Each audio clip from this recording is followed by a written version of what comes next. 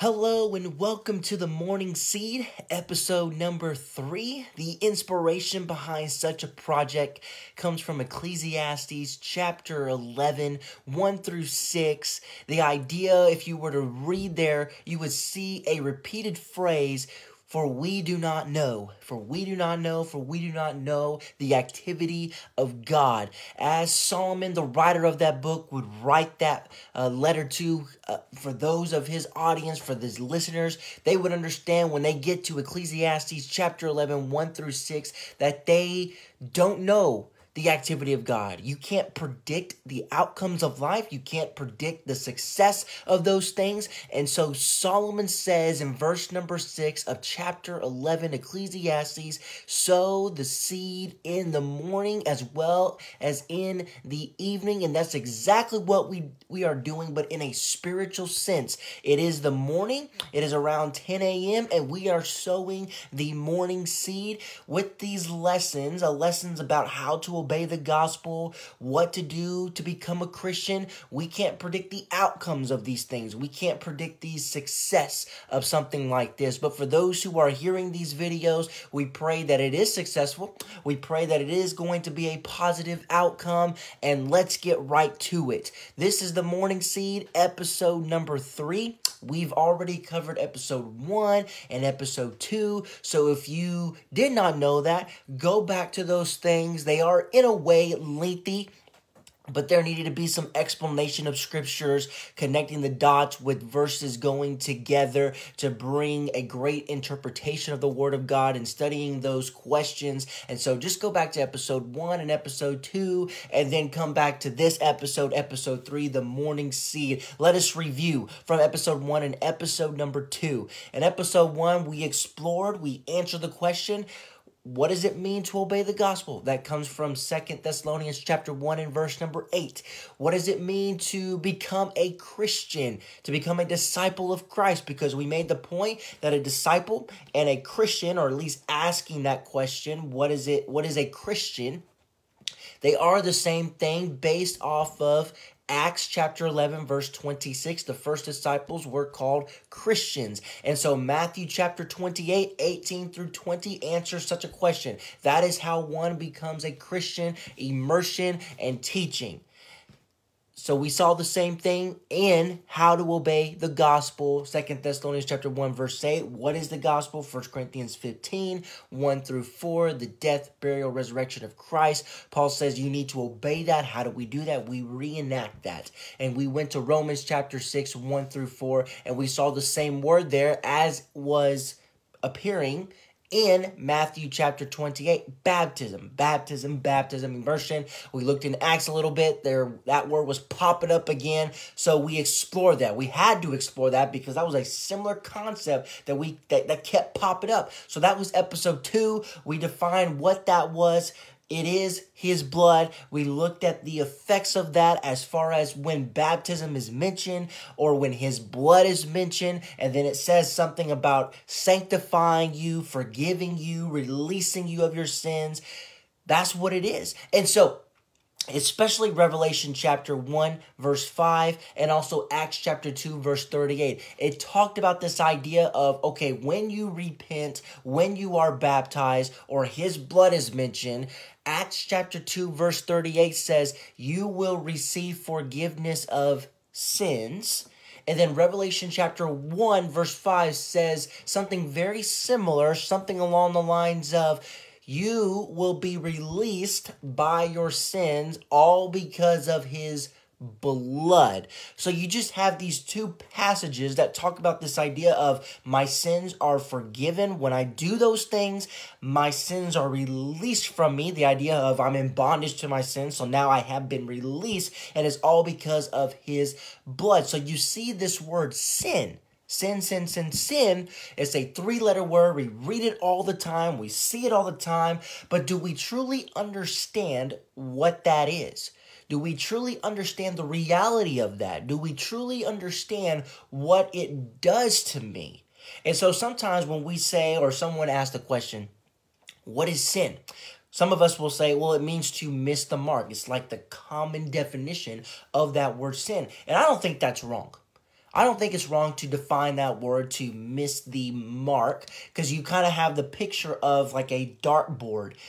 And if you don't understand the concept of that game, you just have these three little dots, or darts, I should say, and there's this dot in the middle, and you're trying to throw it at the middle. That's called the bullseye.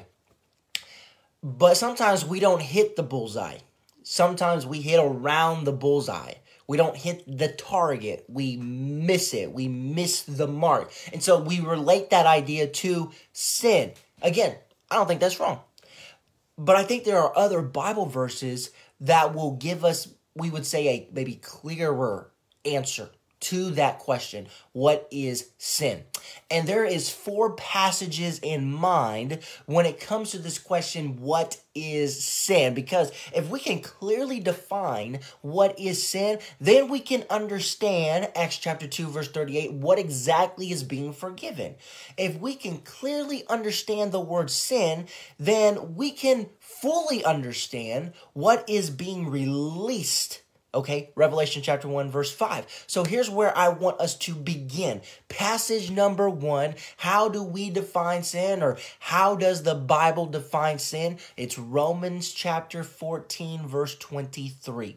Romans 14, verse 23. I have my Bible here. I hope that you have your Bible there, or some form of Bible, whether it's a electronic Bible or a hard copy Bible. But we're going to go to Romans 14, verse 23, the first passage that helps us define, answer the question, what is sin? Romans 14, verse 23. Notice what the Word of God says to us this morning. But he who doubts is condemned if he eats, because his eating is not from faith, and whatever is not from faith, here it is sin. Pretty clear. Whatever's not from faith, that is sin. But maybe you're wondering, what does that phrase mean? What is not from faith? What does that really mean? Well, just back up. I think all you need to do is just back up a little bit to verse 22, just the previous verse. Verse 22, it says, the faith which you have, he's telling this church in Rome, you have this, have as your own conviction before God. Happy is he who does not condemn himself and what he approves. You have this idea just right here in verse 22, he approves, the individual approves. And this idea of verse 22 of having your own conviction before God. In the context of Romans 14, just like and kind of like 1 Corinthians chapter 8, you have this idea of eating meats or eating vegetables. You have this weak brother. You have this strong brother. A strong brother believes something like this. Weak brother believes something like this. The strong brother needs to understand what makes the weak brother stumble. So you have that situation once again right here in Romans 14. Paul says, strong brother, you believe this. But you need to understand the weak brother has his own conviction, verse 22, about eating vegetables or about eating meats. And so therefore you don't need to tempt him into eating something that he thinks or maybe she thinks is a sin. Because now you are creating a stumbling block. You are a stumbling block. You are setting yourself up as a judge. You can go back to the very beginning of chapter 14 and just notice this. Chapter 14, we can start in verse number 1. It says, now accept the one who is weak in faith, but not for the purpose of passing judgment on his opinion. So it's just his opinion or her opinion about what he thinks is a sin or not a sin to the eating of such things. Verse 2, one person has faith, so it's his own conviction, that he may eat all things. But he who is weak eats vegetables only. Well, why would that person only eat vegetables? Because that's just his own conviction. That's just his own opinion. So therefore, the person who believes, no, I'm only supposed to eat vegetables. I'm not supposed to eat meats because if I eat meats, I believe that's a sin. Okay, then that's fine. That is your opinion. And then whoever has the opposite opinion said, no, you can eat vegetables and meats and you'll be fine in the eyes of God. Okay, well, that's your opinion. But brother or sister so-and-so has a different opinion than you do. So you just need to respect. You still need to accept him. You need to still acknowledge, hey, that person doesn't think like you. So verse 3, the one who eats. See, do you see that common idea? The one who. So we're still talking about this idea of, okay, there are people who have different opinions, different convictions about things. So verse 3, the one who eats is not to regard with contempt the one who, see there it is again, the one who does not eat, and the one who does not eat is not to judge the one who eats, for God has accepted him. So you just still have this play on the words of he who this, he who that. And so going all the way down to verse number 12, he says, so then each of us will give an account of himself to God. Verse 13, therefore let us not judge one another anymore, but rather determine this, not to put an obstacle or a stumbling block in a brother's way. So there are some things a brother is convicted about that maybe another brother is not totally convicted about. Totally fine. But these are opinions. Keep this in mind. These are opinions that people have that God has not said anything about, such as eating certain foods. God hasn't really designated, hasn't really clearly said, this is what you should eat as a Christian versus, nope, this is what you should not eat. God says, I'm going to leave that up to the individual. Leave it up to the Christian. Okay, that is his opinion, his judgment, his own conviction. So we go back down to verse 23 of Romans 14, and Paul says, look, whatever is not from faith, it is sin to you. So here's what we would say based off of the context in verse 23 of what sin is and how the Bible defines sin. Sin is violating one's conscience. That's what we could say. Based off of Romans 14, verse 23 in its context. Sin is violating one's own conscience. If I know I shouldn't do something, yet I do it anyway, I have just sinned. Paul says, or I should say the Bible says, that kind of a sin, Acts 2 verse 38, that's the kind of sin that's forgiven. That's the kind of sin that has been released from us, Revelation chapter 1 verse 5. But let's continue because we're going to go to a second passage that will help us define the word sin. Let us go to James. The book of James, James chapter 4. James chapter 4 and verse 17. James chapter 4 verse 17. Notice what this says. James chapter 4, verse 17. The Bible says, therefore, to one who knows the right thing to do and does not do it, to him it is sin. So we have it clearly stated. Whoever knows the right thing to do, if they don't do it, to him it is sin. It kind of sounds like Romans 14 verse 23, but really not. We could simply put it like this. Okay, number one, sin is violating one's conscience. That is a sin. Number two, disobedience is a sin. Disobedience is a sin because I know what to do. I know the right thing to do. I don't do it though. So therefore, it's a sin. Disobedience is a sin. But right here, we have this idea. Maybe you've heard of this too. You have sins of omission, and then you have sins of commission. The idea is this. I know what the Word of God says, but I omit it. I refuse to do it. Intentionally, I'm not going to do anything it says. It's a sin. Commission, I'm living the life as a Christian. I'm being faithful to the best of my ability, but I'm still human. I'm not perfect like God is. I'm going to slip along the way. I may not know I've slipped, but that's still sin. So James has this in mind. Therefore, the one who knows the right thing to do and does not do it, to him it is sin. But let's get the context right because that's so important as Bible students. What is the right thing to do? What is the disobedient thing that James has in mind according to the context of James chapter 4?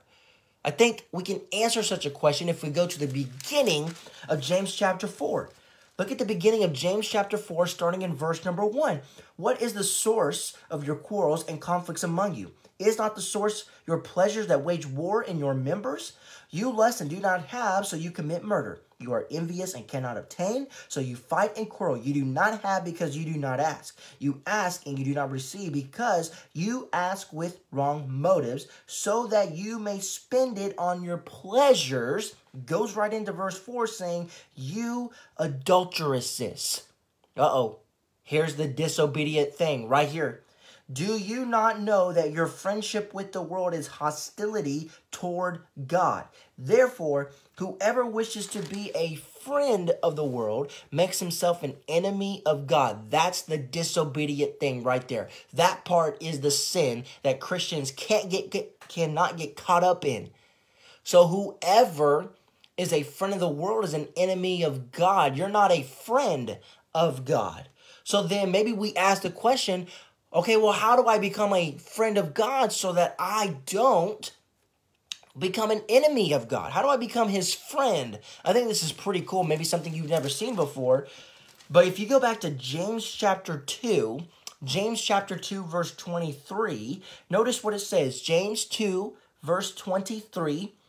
It's in the middle of a thought, but that's okay. It says, and the scripture was fulfilled, which says, and Abraham believed God, and it was reckoned to him as righteousness, and he was called the friend of God. So he mentions this idea of friend of God. Abraham, that's what he was. Why was Abraham labeled such a thing? It's because here's a great equation for James chapter 2 here, at least in this part of James chapter 2. Abraham, and also he would mention Rahab too, because she falls in line as well. Here's a great equation. Faith plus works of obedience, faith plus works of obedience equals justification. That's Abraham. Faith plus works of obedience equals justification. In the eyes of God, God looks at you in such a way that says, just as if you have never sinned. Why is that? Because Abraham and Rahab and the others had faith and they had obedience. Therefore, they are justified. Verse 23, therefore, Abraham's called the friend of God. You want to be called the friend of God? You have faith and you have obedience. Therefore, God's not going to look at you, James 4 verse 4, he's not going to look at you as an adulteress or an adulterer as far as being friends with the world. He's going to see you as a friend of God.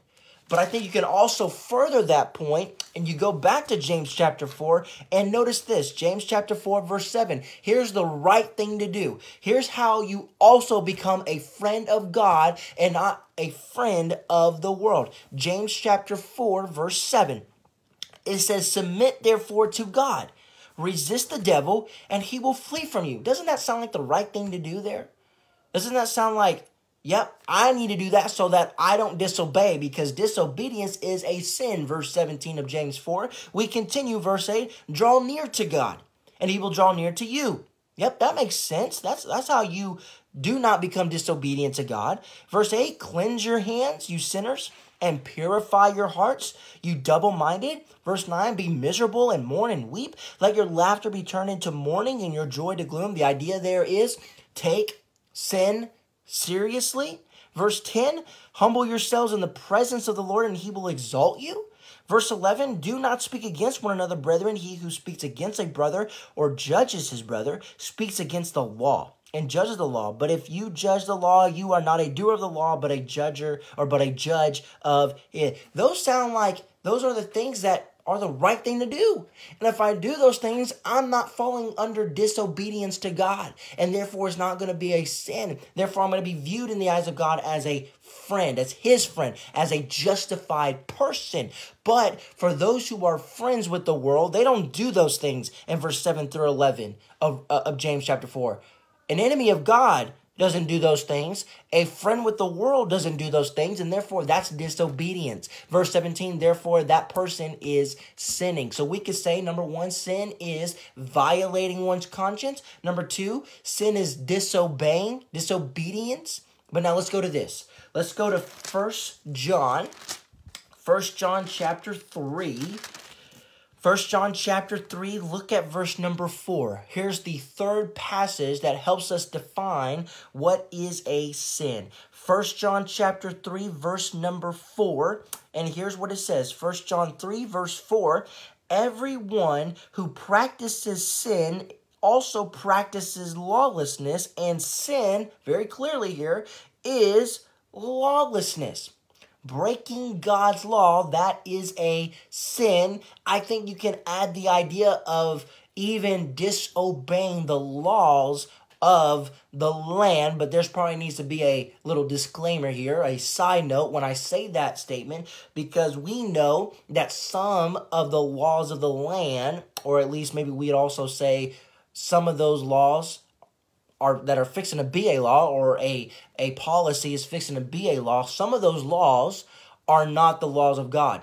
That totally needs to be noted, right? And therefore, we would not submit to such a thing. But that's a different topic for another day.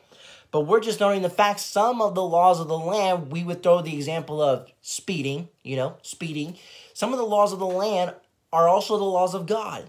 And if we disobey that too, then we are under sin. We have sinned. We have committed a sin. Why is sin considered lawlessness? Well, go down with me to verse number 8. Verse number 8 of 1 John chapter 3. Here is why sin is considered lawlessness. Verse number 8 of chapter 3 of 1 John. The one who practices sin, look at that, is of the devil. That's why. That's why sin is considered lawlessness, because sin is of the devil. Sin belongs to the devil. The devil is the reason why sin exists in this world. So then, verse 9 of 1 John chapter 3, no one who is born of God practices sin. You know why sin is needs to be considered as lawlessness. It's not just because it is of the devil, but the habit of sin, living a lifestyle of sin. When you do that, it displays that you are not of God. Therefore, that's why sin is considered lawlessness. So, number 1, sin is violating one's conscience. Number 2, sin is disobedience to God. Number 3, sin is lawlessness. And then here's number 4, the last passage. You stick in this book, 1 John chapter 5, and look at verse 17. 1 John chapter 5, verse 17, the fourth passage that helps us understand what sin is and how the Bible defines sin. 1 John chapter 5, verse 17, it says, all unrighteousness is sin, and there is a sin not leading to death. So he basically says everything that's not right, morally right, everything that's not righteous, it's sin. Every bit of it is sin. But maybe you're wondering too, verse 17, that last part, there is a sin not leading to death. The idea is the repentant sin, the penitent person. If that person truly repents, he or she is not going to go into spiritual death. I think it's pretty interesting. Probably another side note to this point. Verse 16, you back up to just verse 16. It says, if anyone sees his brother, so we have a Christian here, committing a sin not leading to death, he shall ask God, and God will for him give life to those who commit sin not leading to death. So this individual, this Christian brother, and I think it's also implied, or a Christian sister, that if they are truly repentant, they're working hard at it, they're trying to repent, they're working hard at it, trying to be faithful, everything's okay. Everything's okay. God's okay. It says God will give him life to those who commit sin not leading to death. But then he says, verse 16, there is a sin not leading to death.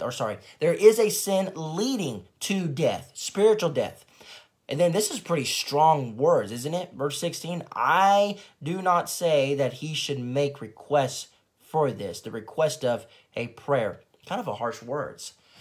But it just goes to the seriousness of sin. Sin can bring you to death. Sin is lawlessness.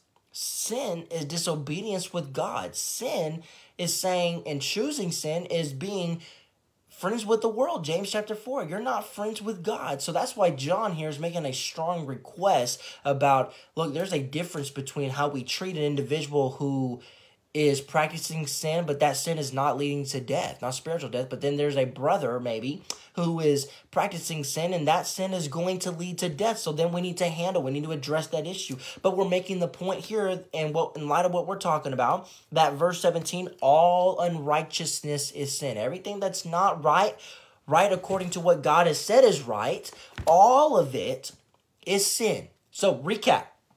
Number 1, sin is violating one's conscience. Number 2, disobedience is a sin. Number 3, sin is lawlessness. Number 4, all unrighteousness is sin. Okay, let's get that question out of the way, because now we need to explore this.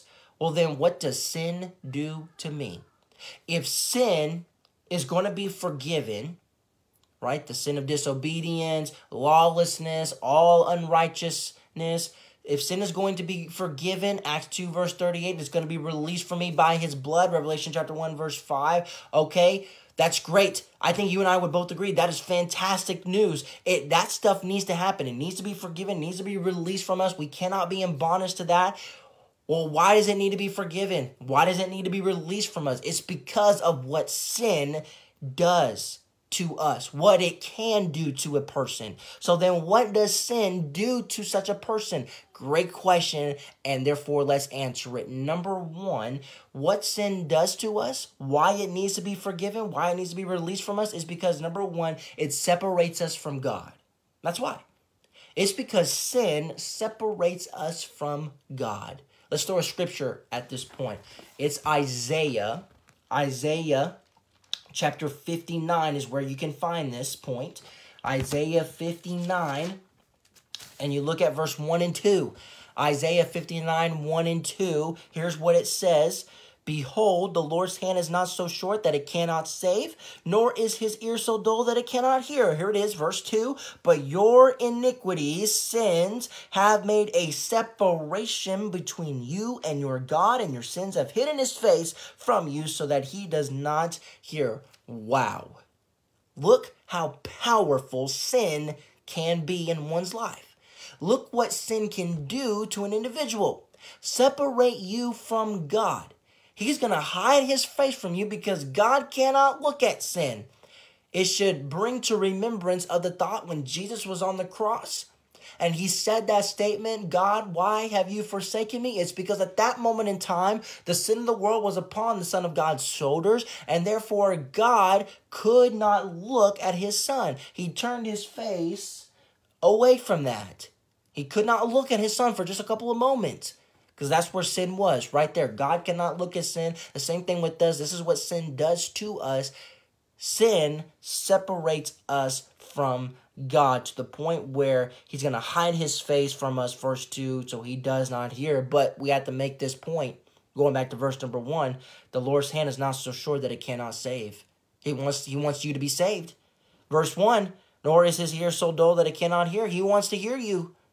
But you need to understand the impact of your sin, what it can do to you.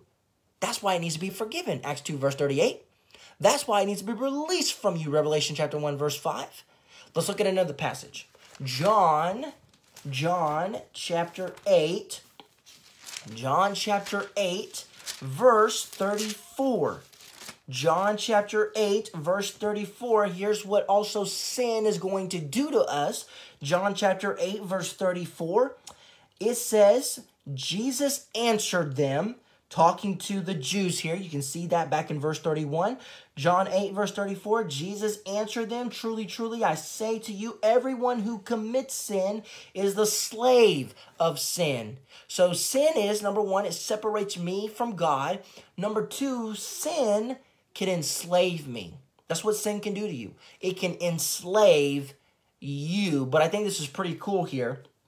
Because then, in verse 35, it's going to say, the slave does not remain in the house forever. The son does remain forever. So then, verse 36, if the son makes you free, you will be free indeed. So sin enslaves you, but in order to be set free from that enslavement, it's the son. It's Jesus.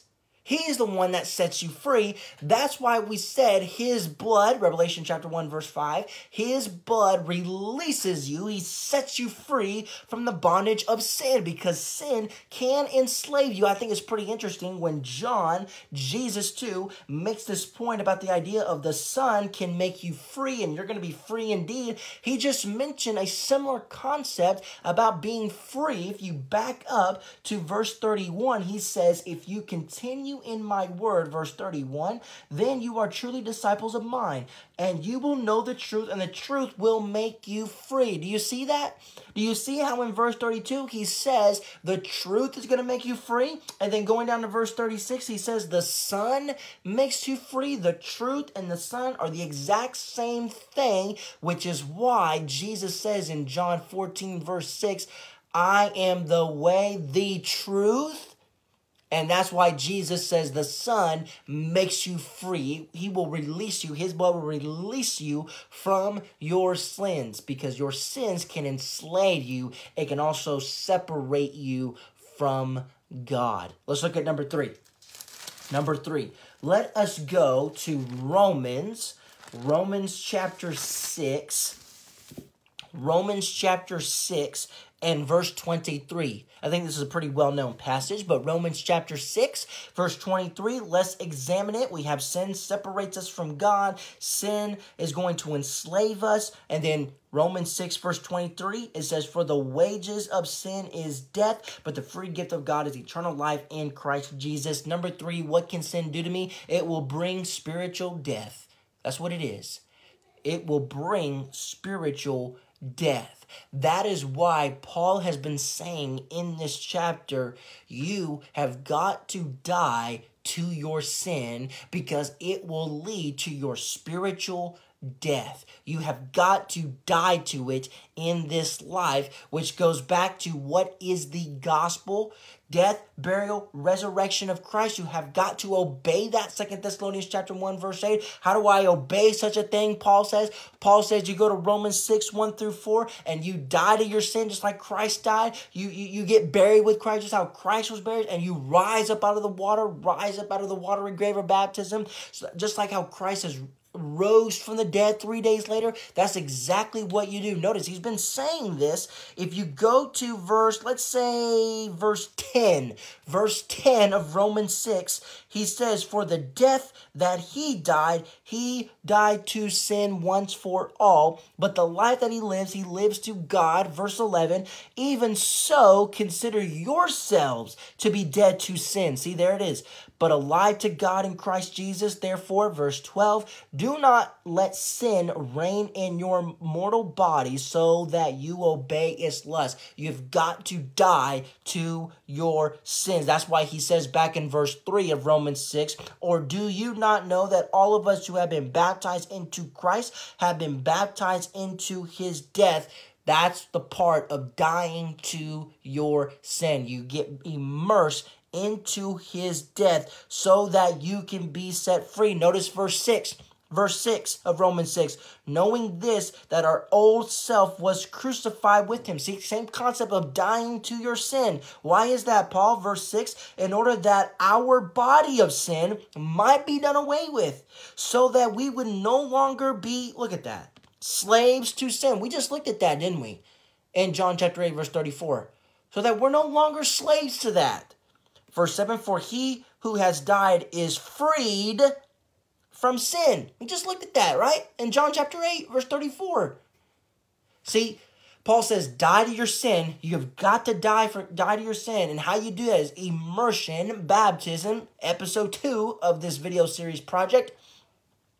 Because, verse 23, the wages of sin is going to bring forth spiritual death. Because you were a slave of sin. John chapter 8, verse 34. And because you kept being a slave of sin, guess what? Sin kept separating you farther and farther away from God. Isaiah 59, 1 and 2. But those are the sins, and that is why sin needs to be forgiven. Acts 2, verse 38. That is why sin needs to be released from you. Revelation chapter 1 and verse number 5. Let's look at one more. Hebrews chapter 3. Hebrews chapter 3. Look at verse 13. Hebrews chapter 3, verse 13. Notice what this says. Hebrews chapter 3, verse 13. Here's what sin's going to do to you as well. Chapter 3, verse 13. He says, but encourage one another day after day, as long as it is still called today, so that none of you will be hardened by the, here it is, deceitfulness of sin. That's what sin can do to you. It can separate you, it can enslave you, it can bring forth spiritual death, but it can also deceive you. It can lie to you. It can lie to you in such a way that says, oh, everything's okay. You're enjoying life. Life is good. It can lie to you. Here's something you need to understand about this passage right here, just in case it is not clear. You notice how it says in verse 13, and it's in quotes, it says the word today, as long as it is still called today. Why is it worded that way? Because notice that the Hebrew writer is getting that word today from an Old Testament passage. An Old Testament passage in which he just previously mentioned. Go back to verse 7. Go back to verse 7 of chapter 3 of Hebrews. He says, therefore, just as the Holy Spirit says, today, see that right there? Today, that's what he said in verse 13. But stay in verse 7. Today, if you hear his voice, do not harden your hearts. So not only does he mention in verse 13 this idea of today, but notice in verse 13 it says, so that none of you will be hardened.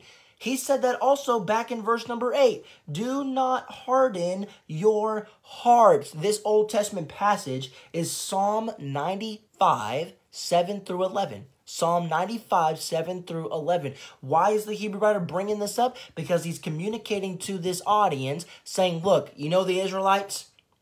They heard his voice. They heard it. And guess what they did with it? They hardened their hearts. Their hearts were unbelieving. Their hearts went astray. So the result is, as the Hebrew writer is going to say, they did not get to enter into his rest, which for them was the promised land. Some of them didn't get to enter into that rest. And the Hebrew writer says, likewise, if you harden your heart, which means you refuse to listen to the voice of God. If your heart is hardened, you have an unbelieving heart, deceitfulness of sin is when that's all taking place. The result of having a hardened heart, guess what that means for you as well? You cannot enter the eternal rest. Like some of those Israelites did not get to enter to the rest of the promised land. That's how powerful sin is. It can lie to you. It can say, oh, it's okay. You don't need to listen to the voice of God. It's all right. Listen to this other God, the God of what we just looked at, the God of sin, enslavement of sin, right? John chapter 8, verse 34. It's okay. Everything's all going to be good. But the Hebrew writer says that's why, verse 13, you need to encourage one another day after day, encouraging them to listen to the voice of God. And the voice of God is today for us is listening to the words of Jesus, because it goes back to chapter 1, verse 1. In these last days, he has spoken to us by a son. Son applies to Jesus. You listen to his voice today so that your heart is not hardened, so that your heart does not become unbelieving, so that your heart is not straying away from God. Because in that moment again, that's when sin is deceiving you. This is what sin can do to you and to me. Deceive me, enslave me, bring me spiritual death, and separate me from God. That is why Acts 2 verse 38, sin needs to be forgiven. That is why sin needs to be released from you. Revelation chapter 1 verse number 5. We looked at what is sin. We looked at what sin can do to us. Now let's look at this, the last question of the day, the last point of the day.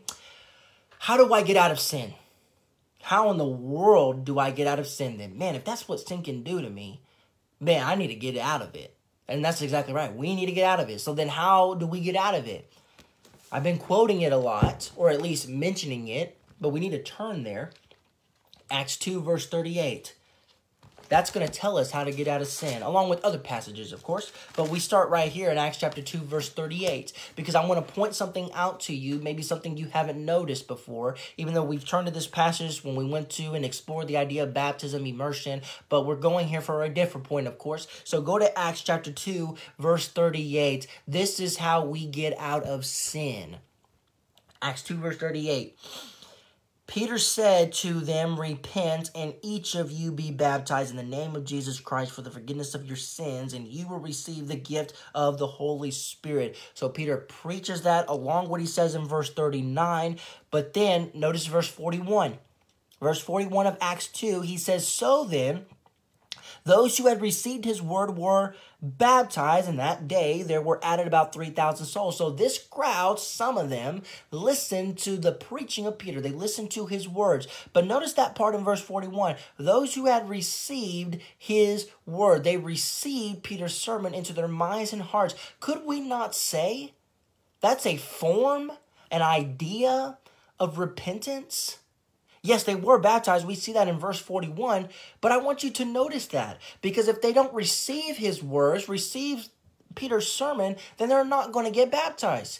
Because he said in Acts 2, verse 38, you first got to repent and then be baptized. It's not like the other way around where you get baptized and then you repent. First, you get repentance. And repentance can be defined in such a way that says, okay, I'm going to receive the word of God, into my mind and into my heart, and that's going to plant this seed of, okay, now I got to get immersed because of what can sin do to me. Separate me, enslave me, bring forth spiritual death, deceive me. That's what repentance, receiving the word of God. But watch this. Watch this. Go down to verse number 42. Verse 42, just go to the next verse down, verse 42. So those who received this word, those who were immersed, they were continually devoting themselves to the apostles' teaching and to fellowship and to the breaking of bread and to prayer. That's a form of repentance, isn't it? Not just this idea of receiving his word, but look at their actions, right? Look what they're doing all in verse 42. And not just that, look at verse 46. It says, day by day, continuing with one mind in the temple and breaking bread from house to house. They're enjoying meals together as Christians. They were taking meals together with gladness and sincerity of heart, praising God and having favor with all the people, so on and so forth. Could we not say that's a description, a demonstration of repentance, right? I think we could say that. Because here's how we need to define repentance, which, by the way, we asked that third question. How does one get out of sin? It's repentance. That's what it is. It's repentance. It's not baptism, even though baptism forgives us of our sins, right? Acts chapter 2, verse 38. But here's why I say it's not baptism. It's because, I'm not saying that we don't ever get baptized, because that's why we covered it in episode 2 or lesson number 2. Go back and watch that.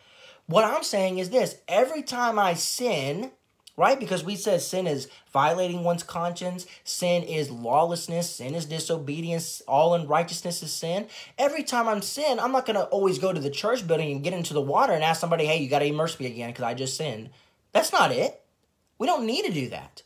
We need to do that when we acknowledge, okay, I'm a bad individual, or I'm a sinful individual, I need to get into the kingdom of God, so on and so forth, with that kind of thinking.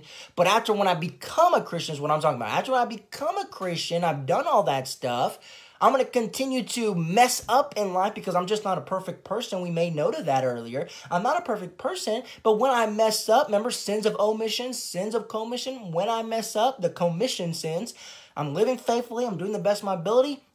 But because I'm not perfect, I'm just going to slip up every now and then. And therefore, I don't need in those moments to always go to the church building or go to a pool or something like that and call upon somebody and says, hey, you need to immerse me again because I just sinned. And then the next couple hours later, it's like, hey, you need to come back out here. You need to immerse me again because I just sinned. No. Bible doesn't teach that. He says, you want to just get out of sin? Repentance. That's what it is. It's repentance. That's what helps you get out of sin. And their way of repentance, Acts 2, verse 41, 42, and 46, is seen in those kind of descriptions and what it says. So here is what we can form a definition of repentance. Here's our definition. Here's what I think a definition of repentance is. Because sometimes we say it's to change your mind. And I don't think I have a problem with that. But I think I want to further that, just sharpen it up a little bit. And I would say something like this. Repentance is a change of mind leading to a change of action. I think that's how I would sharpen it up a bit.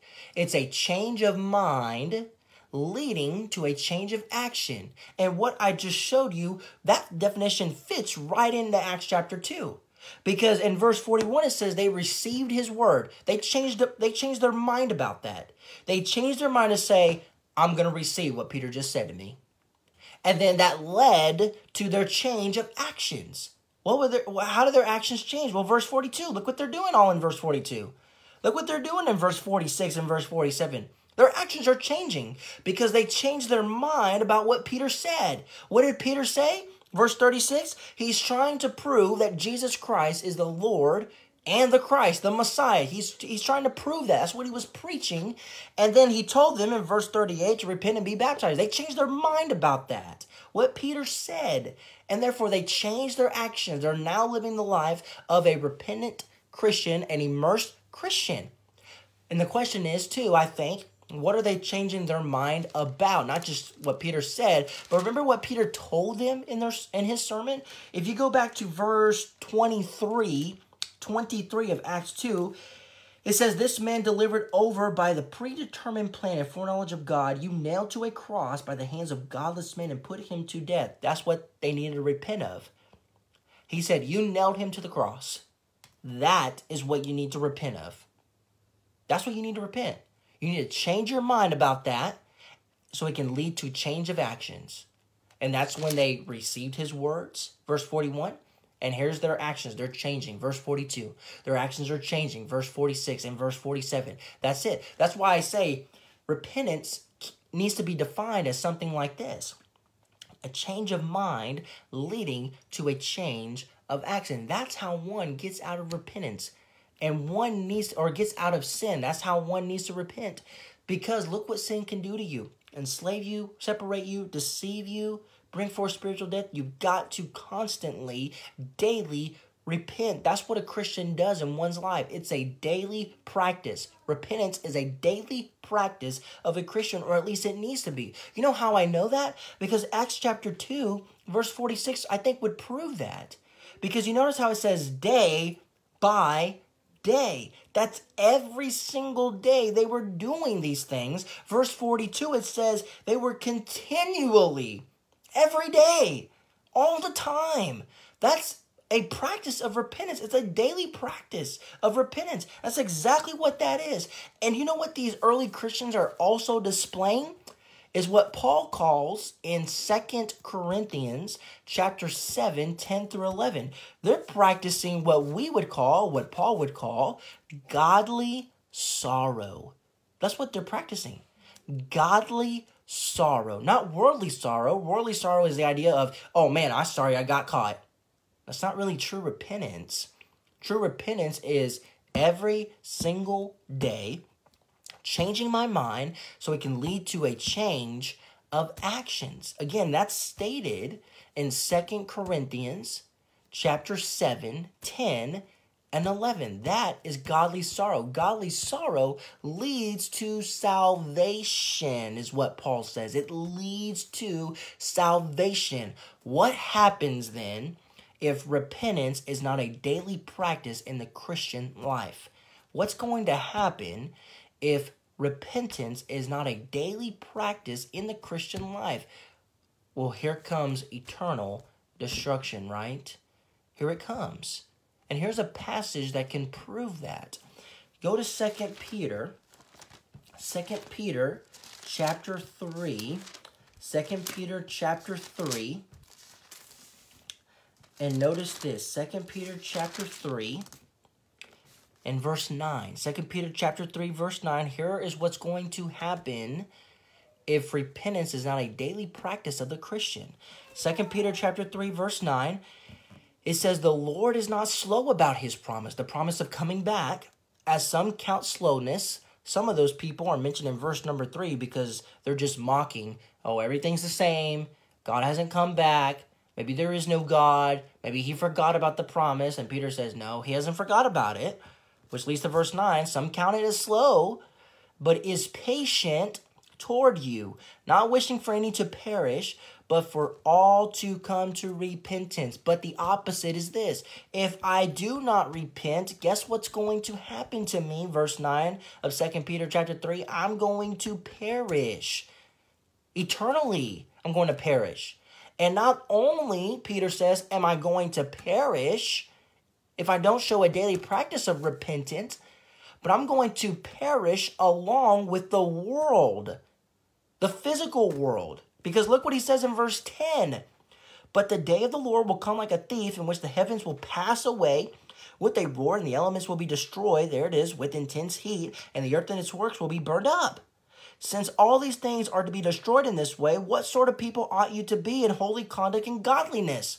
He's saying, repent. Repent so you can have this kind of behavior. So you can be holy in your conduct, so that you can be godly. Verse 12, looking for and hastening the coming of the day of God, because of which the heavens will be destroyed by burning, and the elements will melt with intense heat. So see, if you do not perish, if you do not repent, you will perish along with the world. So then that's why he says, verse 13, but according to his promise, we are looking for new heavens and a new earth in which righteousness dwells.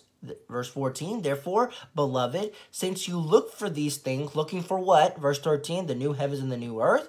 Be diligent, be faithful, be diligent to be found by him in peace, spotless, and blameless. Be diligent. The idea of verse number 9, repent. Have a daily practice of that. Because if you have a daily practice of repentance, godly sorrow, 2 Corinthians 7, 10, and 11, if you have a daily practice of that, guess how you're going to be found? Verse 14, peace, spotless, and blameless. Go back to verse 11. You have a daily practice of repentance before the world is destroyed, before Jesus comes back. You are holy in conduct, and you're going to be found in godliness. See, that's what it is. That's how you get out of sin.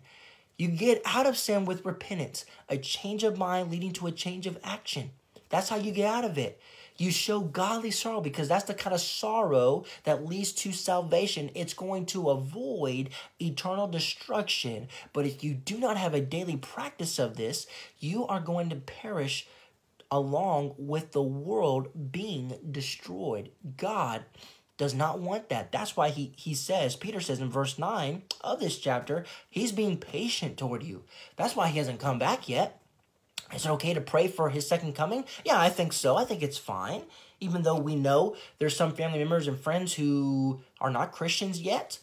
But maybe you're just one of those Christians who say something along the lines of in your prayers, Lord, please come quickly.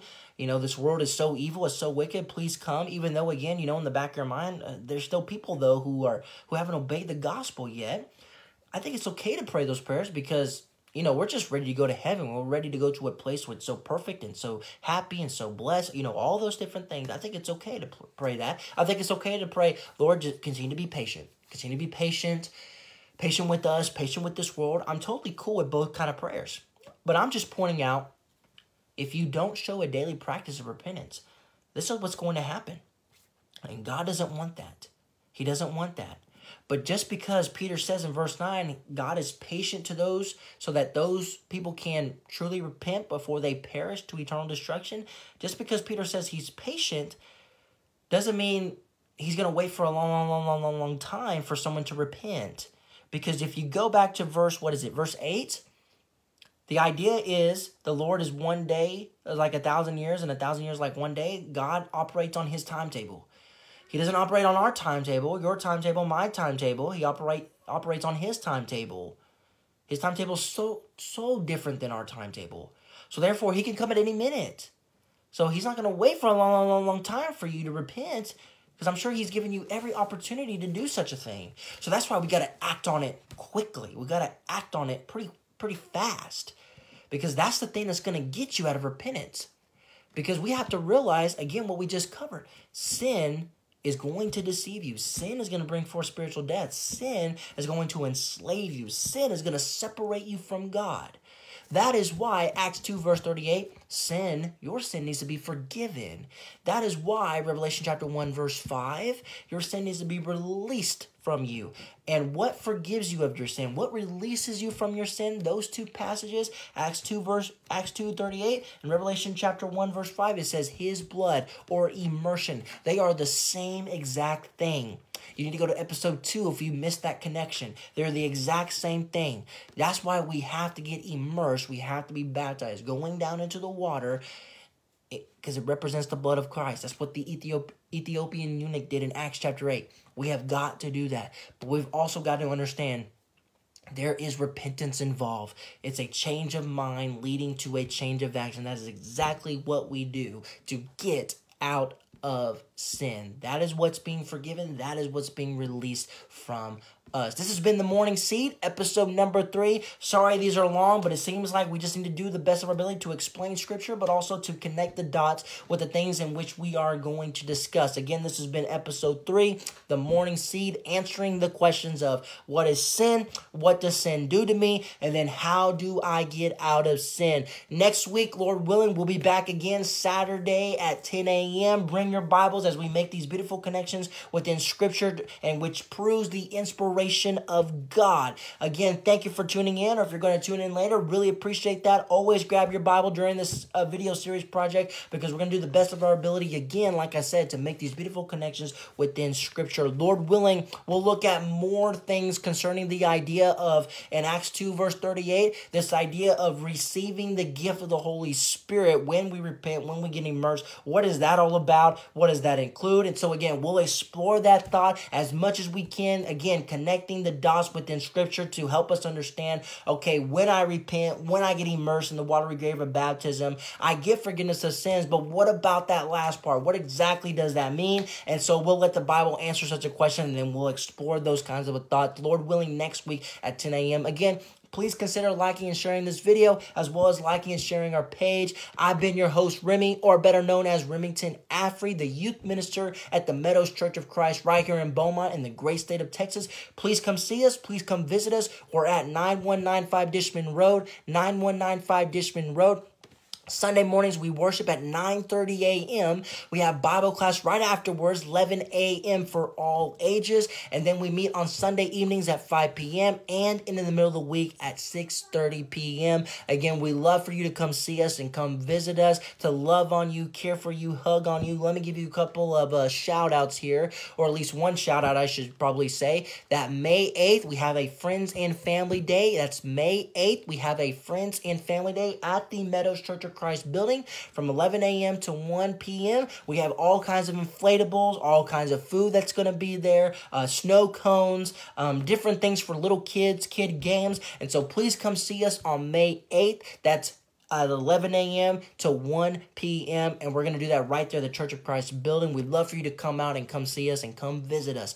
Again, thank you so much for tuning in. Or if you're going to tune in later, again, this has been episode 3 of The Morning Seed. I've been your host, Remy, or better known as Remington Affrey, youth minister at the Meadows Church of Christ right here in Beaumont in the great state of Texas. Have a great rest of your day. Have a great weekend, and we'll see you next time. Godspeed.